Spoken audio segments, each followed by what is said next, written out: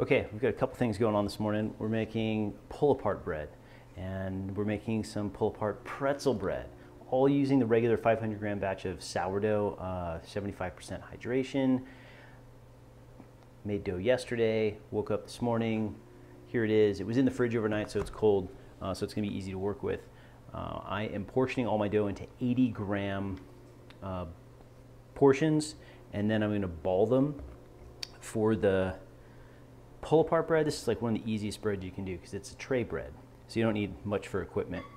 And we'll take a ball of dough, make some space here. It's actually not a ball yet, but we're going to, kind of rough shape it, like bring corners together, corner, corner, corner, corner, and then just like pinch it into a little bundle. Maybe tuck in the sides a little bit, and then it'll go, so rough shaped ball, and it'll go on the tray. And out of a 500 gram batch of dough, I generally get about 12 of these guys. So I've already done a tray. I've just balled them up, and I just put them all touching. I didn't squish them together. I want to let them expand on their own to really like get connected. So that's one tray that's done. Put a lid on it. I'm gonna let those expand, and then I'll bake them at 425. They take about 20 minutes. We'll get to that later.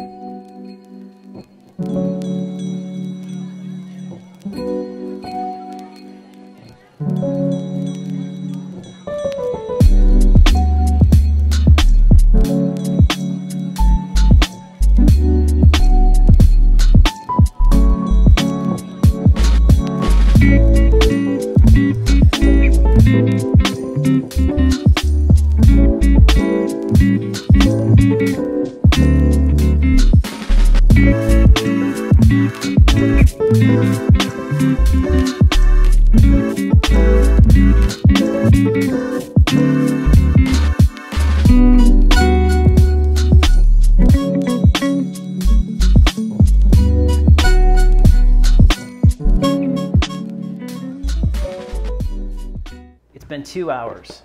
Here are the pull-apart rolls, and now they are going to be needing pulling apart when they're done baking. So you can see that they've all started to really stick together. They've proofed up a bit. They've expanded. Like all the space in between them is kind of closing, but there's still a little bit of space. I'm gonna throw them in the oven at 425. We're gonna go probably about 25 minutes-ish. I might spin them kind of halfway through just to get some nice even color on them. And we'll pop them out and see what they look like. This is like I don't have any equipment. I want to bake bread. What can I do?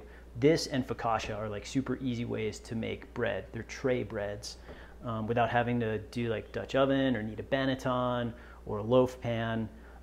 Real easy. And this is great for dinner because there's nothing like fresh baked sourdough rolls, and everybody can get what they want.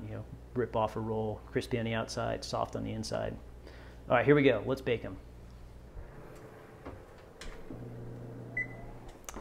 Here they are, the pull-apart rolls.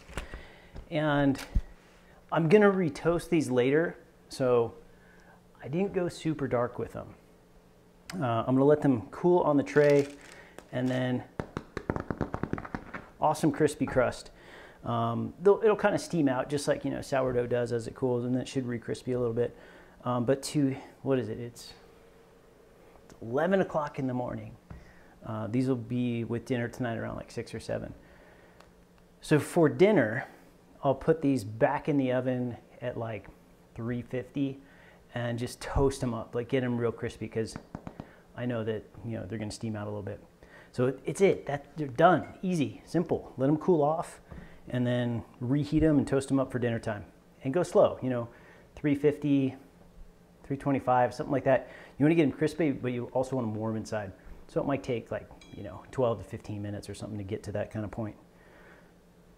Easy bread, no equipment required, simple thing.